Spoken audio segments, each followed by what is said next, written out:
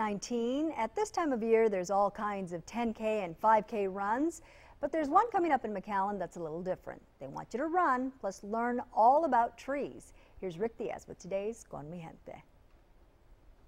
Of course, it's called the Arbor Day celebration. Arbor Day, when people are reminded to plant and care for trees. They provide many benefits. They filter air pollution. They help reduce noise. They provide the oxygen that we breathe. Chris Lash is program coordinator for Keep McAllen Beautiful. It will be held at the McAllen Municipal Park, the one located next to the high school football stadium. It's a great opportunity for the whole family. It features a 5K, a 10K, 25-mile bike ride, or a fun walk. Either you can walk or do the educational fun walk. And it also features tree plantings.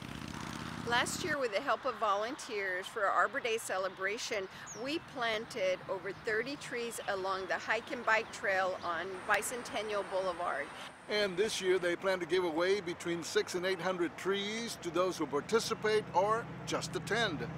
You'll be able to take a tree home, and we'll also be raffling off 4 bigger size trees. So this Arbor Day celebration, we're inviting you to come out and learn those things. Learn about how to properly plant a tree and how to take care of it and maintain it. Do people care about trees? In December, we told you about one tree along the expressway in McAllen. I decorated it with one Christmas ornament. Since then, others have visited the tree. It now has numerous ornaments, apparently everyone wishing it well.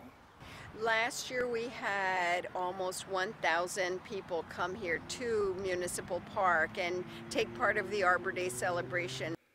This is the 6th annual Arbor Day celebration.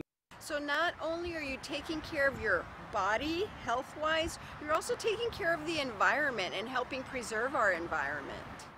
It's all about you and everyone else celebrating our trees and all they give us. The annual Arbor Day celebration in McAllen. For Channel 5 News, I'm Rick Diaz. Con mi gente.